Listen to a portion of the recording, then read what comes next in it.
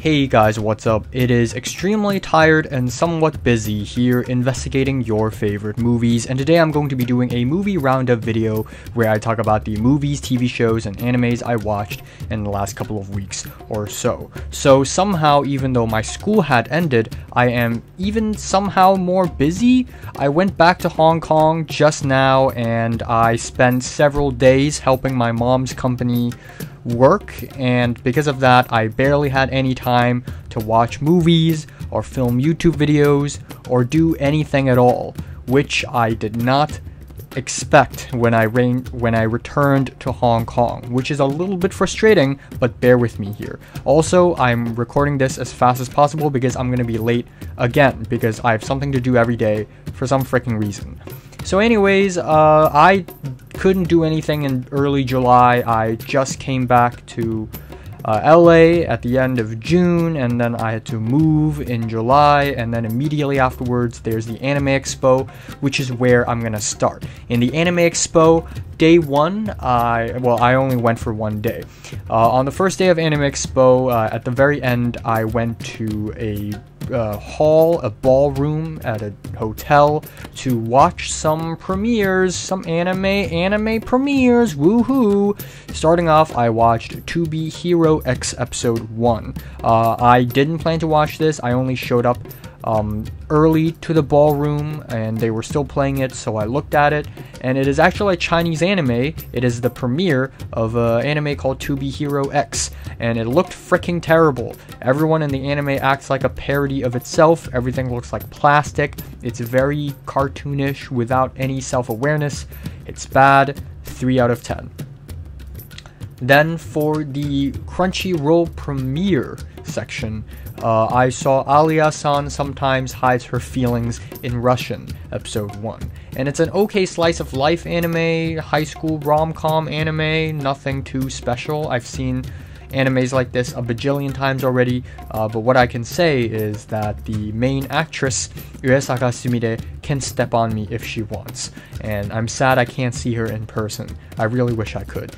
Also, again, it's only the first episode. I didn't watch the whole thing, so I can't really fairly give it a score, so I'm just gonna give it a one-digit score, 7 out of 10. Immediately after that, we watched No Longer Allowed in Another World, episode 1, and it looks like the most lazy, low-effort anime ever. It's not funny, it's not clever, even though it insists that it is clever, but it is not clever. 4 out of 10. Afterwards, we have another session in the same location, and it's even more anime premieres. This time they're exclusive premieres, meaning that I was one of the few people who got to see these episodes firsthand. And oh my god, I hate to say this, but the animes they showed us are very mid. First off, we have After School with Hanako-kun episode 5, and I am not caught up with Hanako-kun at all. And this is a spin-off, I guess, and it's episode 5. I haven't even seen the first 4 episodes. I was really bored by it. I fell asleep. 6 out of 10, I guess. I don't know. Then we watched Quality Assurance in Another World, episode 1. And I also fell asleep during it multiple times. It's another isekai. There's nothing all that interesting about it. 6 out of 10. Then we watched Nare Nare Cheer for You, episode 1. And this is the first episode that I actually kind of liked. I was awake throughout the entire thing. I love the Takasaki setting, probably because I've been to Takasaki. I think the animation is pretty beautiful, and there's some good, passionate parkouring in this episode that I really liked. 7 out of 10.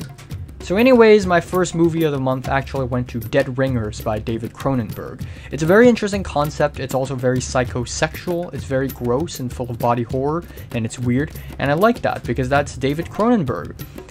Yes, Letterboxd favorite subgenre, intense violence and sexual transgressions. That said, the execution isn't as interesting as I hoped it would be. 7 out of 10. Then I watched Love Lies Bleeding, and it's a very angry film. It is competently shot and edited, and I think Kristen Stewart is great, but beyond that, it is simply a very decent revenge crime thriller. Decent at best. 7 out of 10. Then I saw the TV Glow, and I freaking loved it. It's definitely not for everyone, but it worked for me very well. It's a haunting, visceral, and incredibly heart-wrenching depiction of the trans experience, and the film keeps making me think about the film long after I've seen it. I highly recommend it, and it's my favorite movie of the year so far, 9 out of 10. So I boarded the plane and returned to Hong Kong, and originally I wanted to watch Yi Yi on the plane, but I couldn't download it in time, so I rewatched Fallen Angels, and hell yeah, it's fucking delicious. It's a delicious movie. 10 out of 10. After returning to Hong Kong, of course, as per tradition, the first thing I'm doing is watching a movie. So I watched All Shall Be Well at the theaters. And surprisingly, it's not bad at all. It is a movie about grief and moving on. It has excellent LGBTQ representation. And it's very slow paced and restrained for a Hong Kong film, which is pretty great. I didn't expect that at all.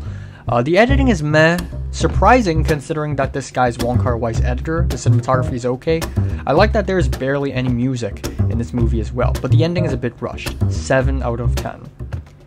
And then I improvisedly went to the M+ Museum, the art museum in Hong Kong that is newly built, to visit the Apichatpong Wida Setakul exhibition. Apparently, when I went there, it is the second last day the exhibition is going to be exhibited. So Apichatpong Wida Setakul is a Thai art house director who made Uncle Boonmee Who Can Recall His Past Lives and Syndromes in a Century and Memoria, and I love all those movies.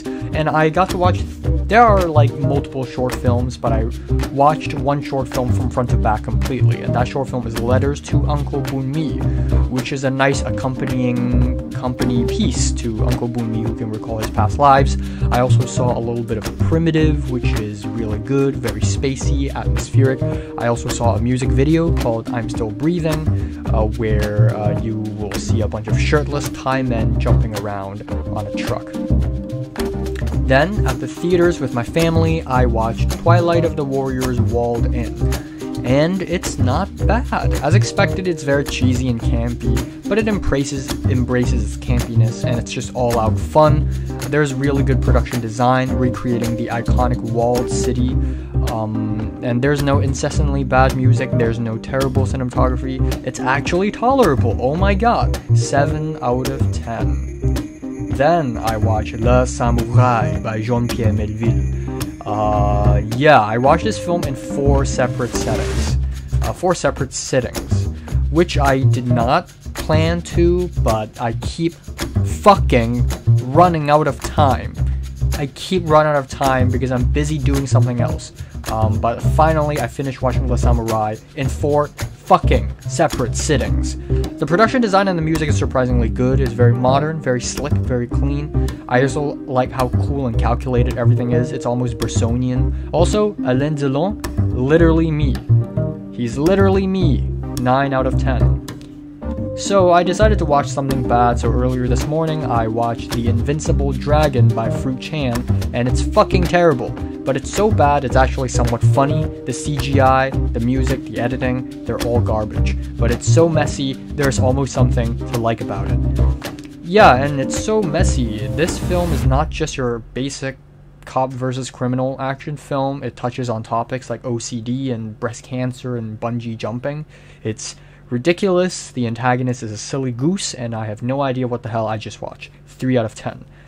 So, these are the movies, animes, and TV shows I watched in the last couple of weeks or so. I'm actually binge watching Haikyuu as we speak. Have you seen them? Comments below, let me know. Subscribe if you want more, and thanks for watching.